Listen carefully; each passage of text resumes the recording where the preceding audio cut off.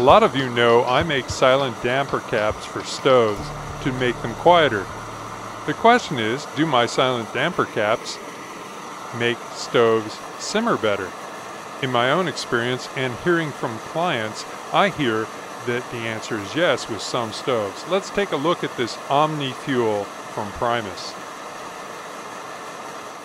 This stove is burning kerosene with the 0.28 millimeter jet.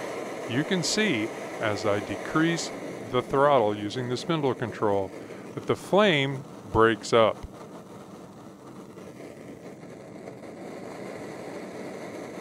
This is because the jet of kerosene vapor is having to mix with the air in a haphazard manner as it strikes the flame plate.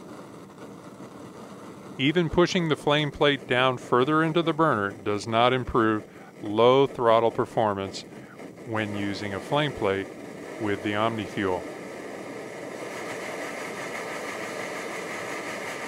While this is true of this older Omnifuel, it's also true of the Omnifuel 2 and Omnifuel 3. Those stoves have the same burner, they just have a different outside surround. Now let's try it with an OmniDawg silent damper cap.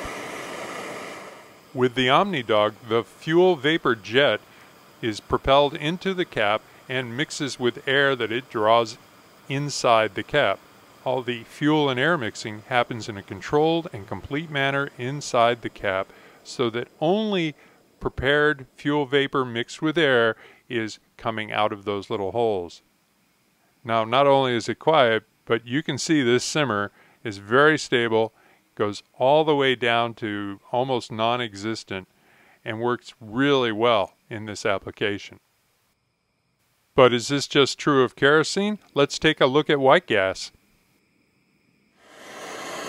So here's the Omnifuel setup with the 0.37 millimeter jet for white gas, and it's fueled with white gas from that different bottle. As you can see, when you reduce the throttle and get into a simmer, the flame loses stability. It's not actually a bad simmer considering, but those yellow flames in there are showing unburned fuel, which is just wasting when you're on the trail.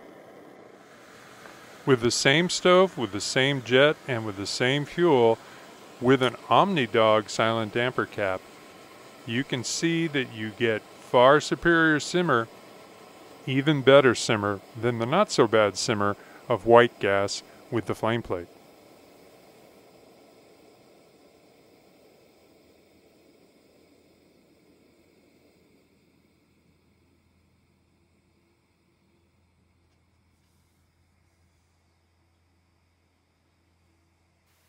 Will this be true of isobutane canister fuel as well? Let's check it out.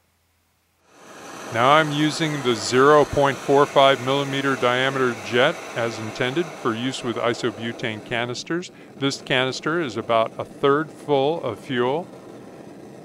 And you can see that once again, just like kerosene, the flame seriously breaks up when you go to low levels of flame. Same jet, same fuel canister with an OmniDawg on the Omnifuel stove. As we decrease the flame, that looks like a better simmer. In fact, the flame is so low you can barely see it. If you'd like your camping stove to be less noisy and have a better simmer, you should check out my websites where you can order one of these caps for yourself. Plus, there's a lot of other stoves I have caps for too. Thanks for watching. Please like, and subscribe.